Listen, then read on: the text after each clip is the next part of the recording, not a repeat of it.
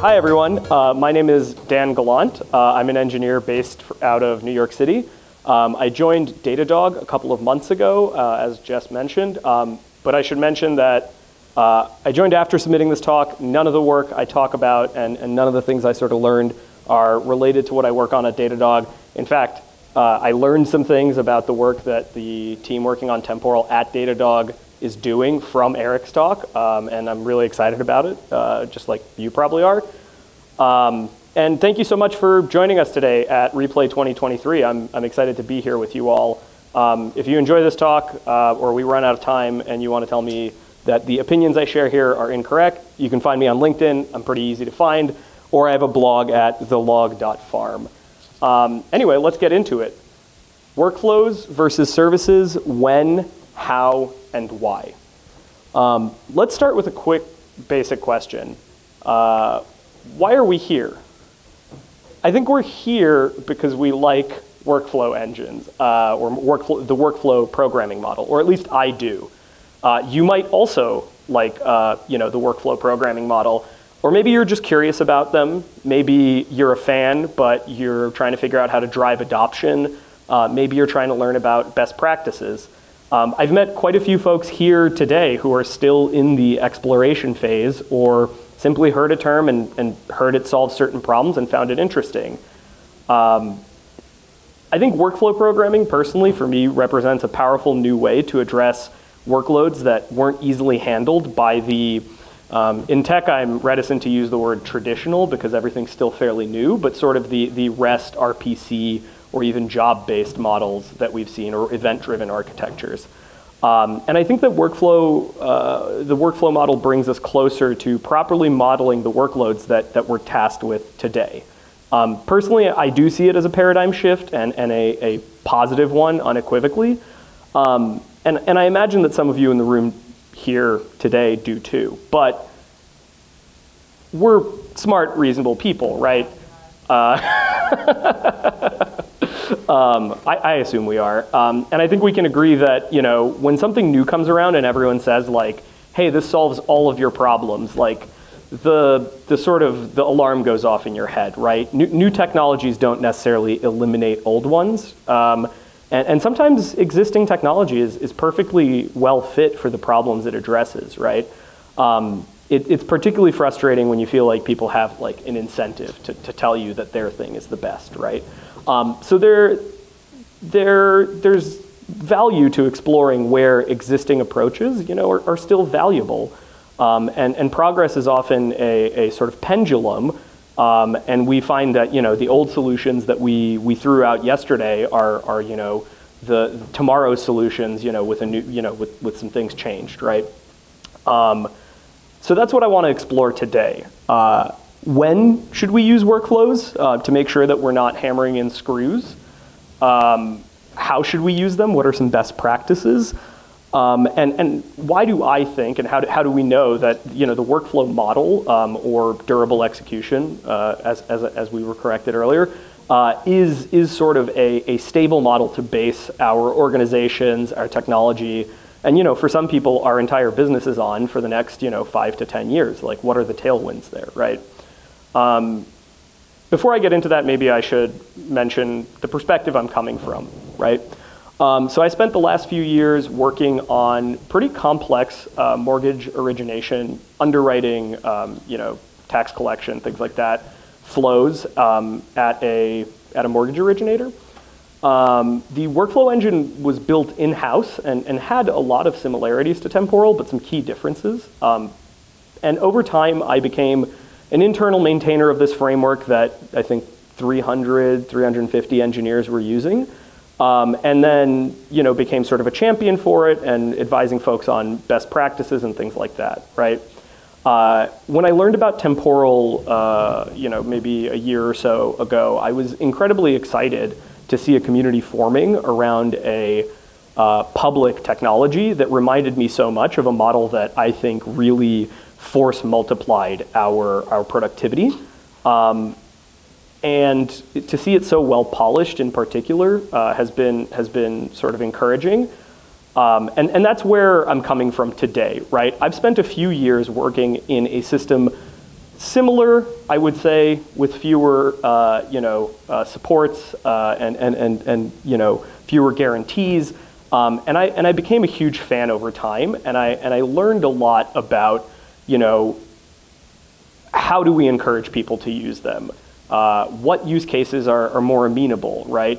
And then things you want to guarantee as you build out your workflows, how to deliver faster. And again, why it's particularly well suited to, I think, the next few years of software development. So let's restate why we're here. We know we like workflow models like Temporal, but we know they're not magic. We want to know that we're using them well,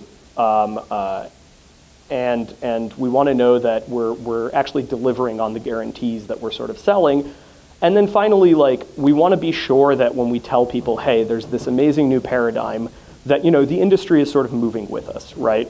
So I'll walk through all three of those, and I'll make my case for why I think the industry is moving with us over the next 5 to 10 years. So now that we have concretely stated the problem, when do we workflow?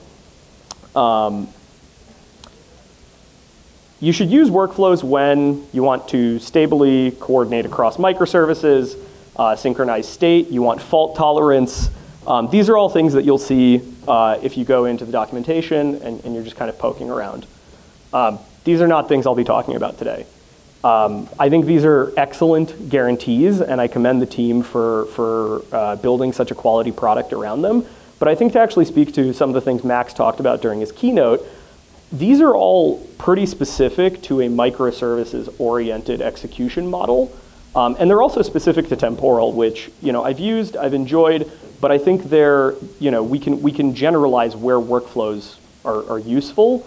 And that means that we can zoom out from sort of hardware-related and network-related guarantees that we talk about. And that's what I'd like to do today. Let's push all of our concerns about distributed systems, durability, distribution aside for now, and zoom out from strictly these sort of hardware-related concerns. I think Sergey from the Temporal team puts it best in his blog post on the site. In my mind, it's about inversion of execution.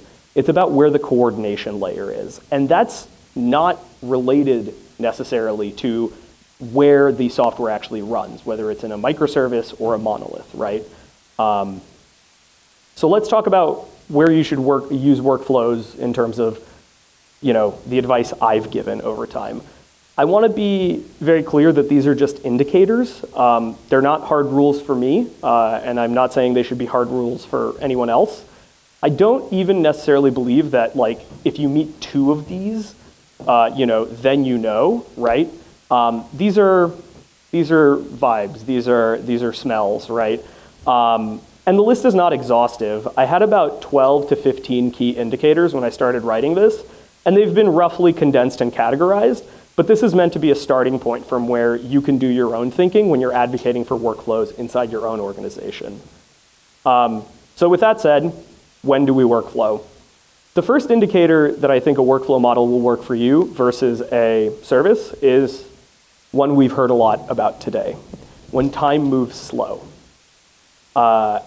Any setting where any significant action, one that delivers value to your business, is what I call highly asynchronous, right? Outside the lifespan of a request or a timeout.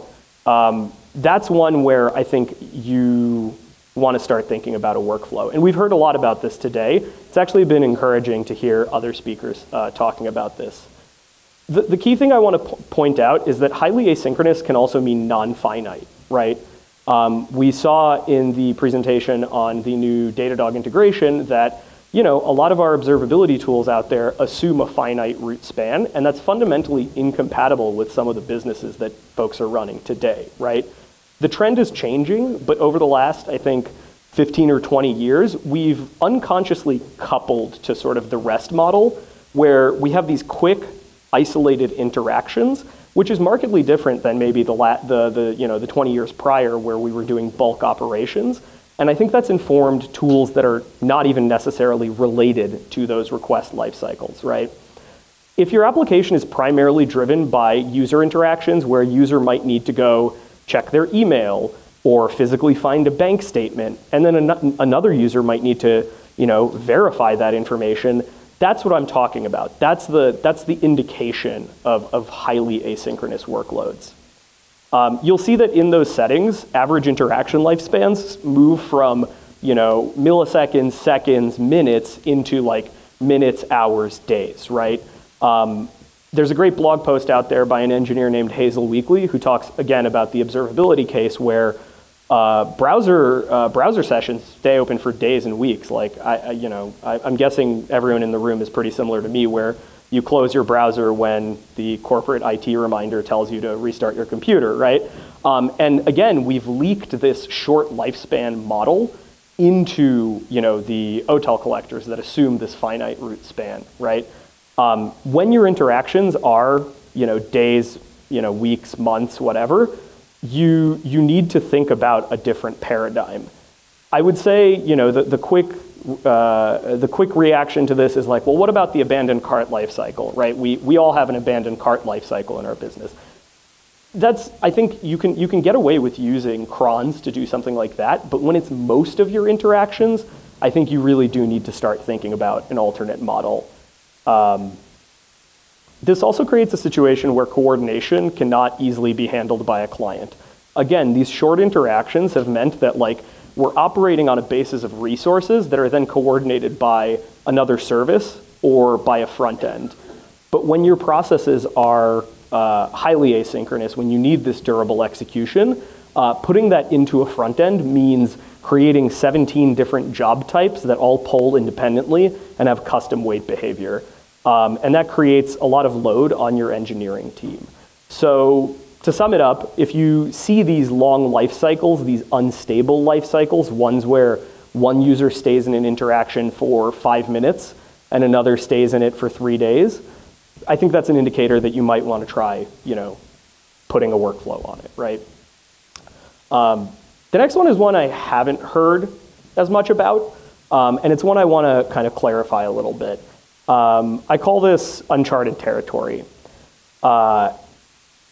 In a lot of interactions, we know exactly what we need next, right? So I'll show you an example in a second, but you can think of a lot of interactions where you're pretty certain about the data you'll need to provide.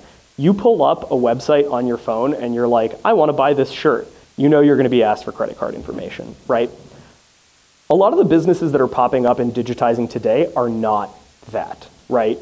And it means that coordinating via a client becomes incredibly complex very quickly when the reactions needed to run that process become highly contingent and highly branching, right? Workflows offer a unique sort of advantage over job-based solutions that I'll talk about a little bit later, but why don't we look at an example? So this is an unfortunate example given that we learned about how complex food ordering was today. And I find that providing a simple example to engineers is often difficult because someone in the room will be like, actually, buying a shirt is very complicated. So I ask you to bear with me, and let's take a look at a very simple food ordering model. You have a handful of parties. You have the user who's ordering food, the restaurant, the driver, the vendor, that are essential to the interaction, let's say. And you have some information that you need to collect over time, like credit card information, an address, a schedule, et cetera, et cetera, et cetera. But you have roughly 2 terminal states, right? The food gets delivered or it doesn't for whatever reason. You also have some light looping, right? If I enter my credit card information incorrectly, the page will reject what I've entered and I'll be asked for it again, right? There's driver data, there's complicated things around that, and clearly this is a simplified example, but one order on a food delivery app roughly looks like the next, right? We roughly know what data we're asking users for and what we're trying to tank up into our state each time we get an interaction, right? It's pretty reasonable to write an application where you coordinate interactions through a client or a front end here, right? Because each workload roughly looks like the next. The branch and circular return conditions are there, but they're limited. Now let's take a look at loan origination. I'm not gonna pretend anyone can read what this says on the side here. I apologize. But the key things I want you to take away are, first of all, they're unbounded parties, right? You have a borrower, you might have co-borrowers, you might have co-signers. As opposed to the food delivery interaction where you have one driver to one delivery, you might have an unbounded infinite set of people who work at the originator processing the actual loan, right? The loan details, I might have a US address, I might not. Is that US address somewhere abroad on like a diplomatic territory, right? That's a question. You need to collect a lot more information, but the key thing is these little boxes at the bottom, which is that you actually have to restart this whole process the second you add another party. You have to ask all these questions, most of them, if you have a co-borrower or a co-signer, right? Also, none of these interactions are necessarily sequenced. If I collect your income and then need to verify it in order to move you along in the process, I could concurrently be asking you for your assets and be verifying those, right? There are these states where we become highly asynchronous and then we need everything to join back up in order to move to the next point in the flow. My point isn't that a mortgage is more complex than ordering takeout. It's that it's more individualized, right? It's higher in cardinality. It's kind of more variadic in some sense if you think of programming interfaces, and it's therefore more branching. Also, each of these interactions might take a human in the loop, as we've heard throughout the day, right? And that means that sometimes some of these verifications might not come for days, right? And we can't just sit there and pull jobs until the end of time, right? A colleague of mine who helped me with this likes to say that essentially the workflow model abstracts the programming model up to the human scale, right? Previously, we were limited by functions that limited actions that could be executed in the runtime. And then eventually, we moved to like awaits, futures, things like that. But what, durable execution, which we had a version of, gives you is the ability to arbitrarily wait for human scale interactions. Workflows give us the ability to model processes of arbitrary or infinite duration and decoupled from any single process or machine, even if you don't need that decoupling ability. Some workflow engines might model this as ordinary functions, others use different representations, it doesn't matter. But the key thing is that you're now closer to programming and modeling the actual operation that you're trying to deliver rather than a single request that then composes into this interaction. We're deleting incidental complexity that comes from executional plumbing rather than what we're actually trying to achieve. The next thing I'd like to talk about is state and states. Like I said, you collect a lot of information. A lot of that information is highly contingent on the previous information you were given, right? I don't need Texas taxes from you if you're not trying to buy a property in Texas, right? Mind-blowing, I know. But you'll see a lot of this sort of logic in traditionally built applications, right? The old goal was this sort of statelessness where anytime an input was added and it was incorrect, we would just kick you back to the beginning of the form and ask you for your credit card information again. Well, what if the information that I gave you that was incorrect was only incorrect in the context of information I gave you 3 forms ago, and I now either need to go correct the information I just gave you or go back 3 forms, right? That's where, by the way, you might want to have a human looking at all of this because that's contextual information that you might not even be able to figure out. Like you might not be able to code around that, and the ability of workflows to actually allow you to put a human in the loop is the key ability there, right? As you decompose all of this state building, right, we're real heavy on state, what you're actually doing is introducing a ton of states into your application. And eventually you'll likely back yourself into this model anyway. I've seen a few companies I've talked to do this, but you won't have as good of a primitive, and so you'll kind of be stuck, right? The more forms you have, the more data points collected, collated into these states, the more you're gonna have to wait around them, and the more you're going to want a fundamental primitive to work with. Again, a smell, if you have a lot of forms, take a look at the workflow model, right? what you'll get with it is replayability and an audit trail that you wouldn't have otherwise if you grew this at home or if you used a different model. And as you lean into this state building and all of these states, you're going to need it to figure out whether it's the most recent information I gave you that's wrong or the one 3 forms ago, right? Again, the same colleague who's helped me out with this talk, much smarter guy than me, really should be up here instead, said that his evaluation model is, if you have a system that has a handful of very data-intensive interactions, you might want to think about API design. If you have to call 3 APIs with dozens and dozens of data points each, you might want to think a lot about API design. If instead what you have is a system that has hundreds or thousands of API calls or hundreds or thousands of interactions that need to be fueled by 3 or 4 data points, this is where workflows can really save the day. Okay, so we've talked a little bit about when. Just like code can have a smell, architecture can have a smell, and I think that when I see sort of problems arising from these base requirements, that's where I sort of see we should have a workflow. So let's talk a little bit about how.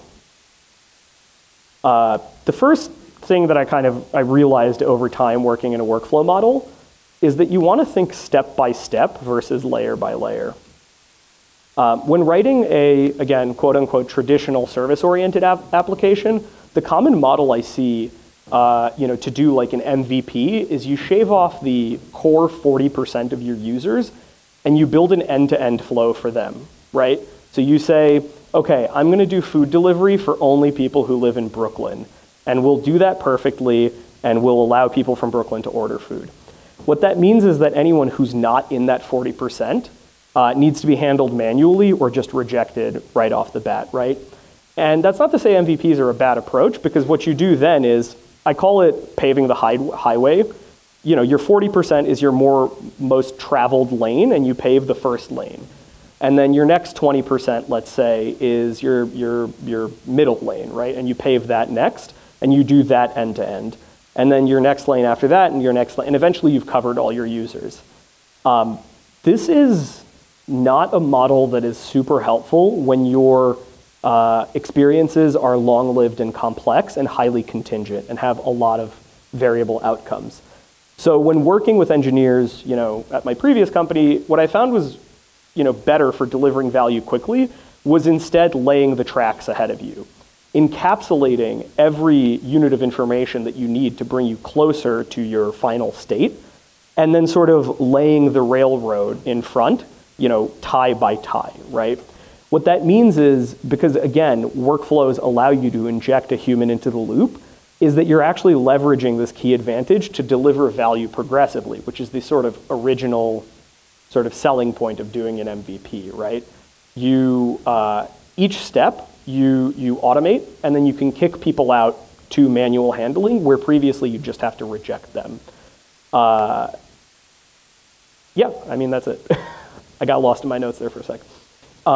The next piece of advice I would always give engineers is decoupling and coupling. We heard a little bit about the false promise of decoupling in event-driven architectures from Max earlier, and I think a lot of engineers hear coupling and they the hair stands up on the back of their neck, but I think there's actually some advantage. That being said, the power of our workflow engine originally was that it allowed us to decouple all of these individual steps and reorder them where we needed to by driving application state through the data model. So we would take data, we would collect it, we would write it to the database, and following workflows would be assigned and start working based off that mutation of data. And what that meant was that since we didn't have necessarily a strict ordering of the work that needed to be done, we could reorder in order to optimize conversion, we could reorder in order to wait until users had the information they needed from later in the process. And that was incredibly powerful for, again, incrementally delivering value in highly complex processes. Essentially, you're mutating this data to drive application state, and it's sort of a new execution model. It gets a lot more complex when you've figured out your flow and you don't need to move things around, and what you actually need to do is tell your user where they are, right? And so what you want to do later on, once you've delivered the end-to-end flow, I found, is actually coupling in order to do better sort of user-facing observability and UX, right? But the key advantage here is that, again, rather than a traditional state machine, you can actually sort of flip things around and manipulate it in a pretty lightweight way. And the last piece of advice that I had for engineers working in our workflow model was to use the primitive.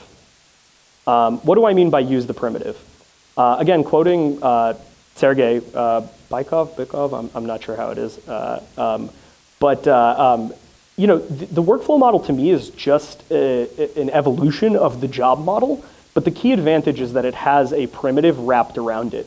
We saw a very clear example in Eric's presentation, you know, just a half hour ago, of this sort of schema protobuf, right?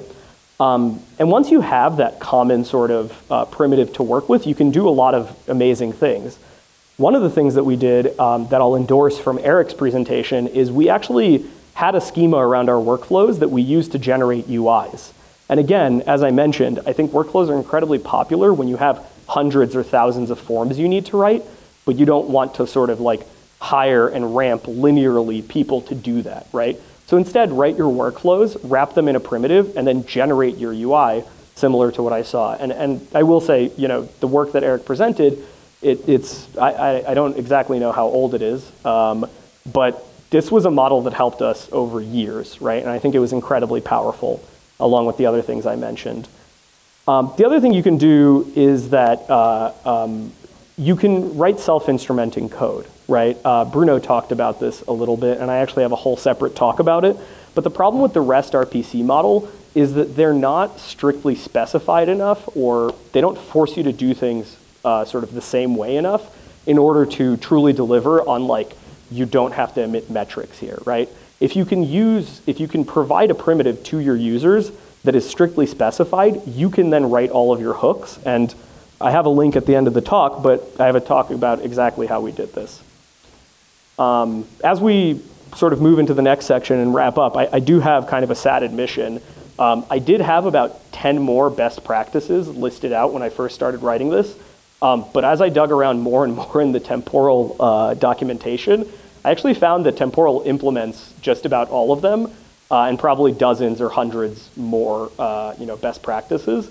And so I think that makes me really sort of optimistic about the future of the model, you know, with sort of temporal stewardship. So let's move into why. Why now? I think over the last 10 years, I've heard this phrase a lot, that like software is eating the world, right? But I think if I look around me, I see that we ate sort of the easy businesses, right? I'm not calling any business like universally easy, but I think there's a difference between, I'm not going to try and choose a simple example in front of you, but you know, things like you know, background checks. We heard, you know, folks from Checker are here. I think for a variety of reasons, entering simple spaces where the moat is just purely network effects is not necessarily sustainable or viable in 2023. One, maybe two companies will enter sort of simple, low-hanging fruit areas and then begin to compete with many others. And between an absence of capital scarcity and that competition, I think it'll drive a lot of folks out of those spaces. But the slow, unattractive products, I mean, I'm up here in front of you talking about how I worked on mortgages, right? Those, I think, are you know, an apt avenue for exploration in the next 10 years.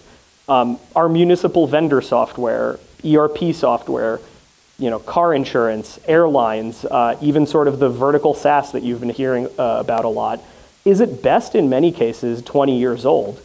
I can tell you I recently started a new job and I was not using, you know, a modern piece of software, and it showed, right?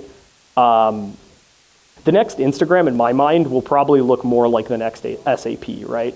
And I think the next 10 to 20 years of digitization will be focused on applying software to these long, variadic, boring, but important products.